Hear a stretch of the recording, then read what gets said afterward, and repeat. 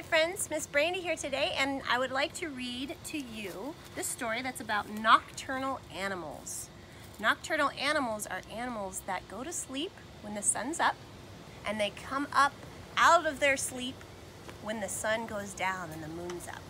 So that means they're only awake during the nighttime. Nightlife.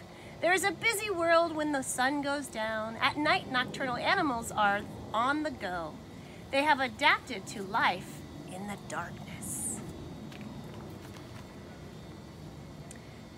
Nocturnal animals see well in the darkness. Frogs use their bulging eyes to spot insects. Their night sight also helps them leap between tree branches.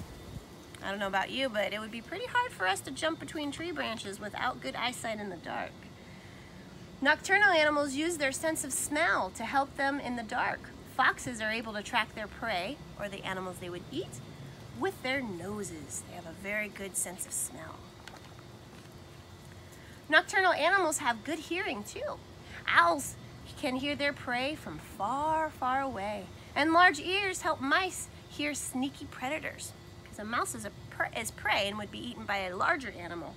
So they use their big ears so they can hear and be able to sense when danger's coming. Hungry nocturnal animals come out at night to eat. The darkness helps tigers and leopards hide, and they quietly can sneak up on their prey.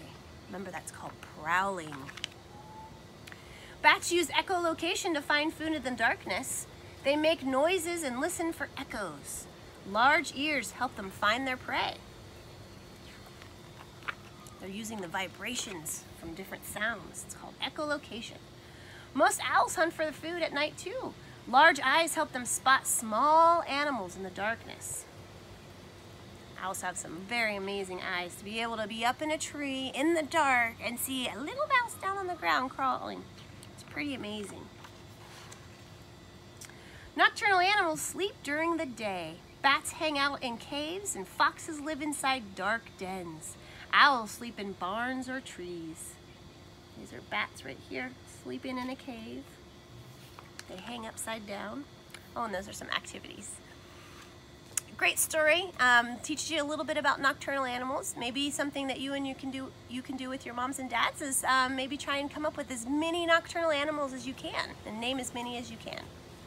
Maybe even play a game where you guys can blindfold each other and you have to try and feel your way through, maybe from the couch to the next room or something. Anyway, have a great day, friends, and make sure you get some sunshine. We'll see you later. Bye.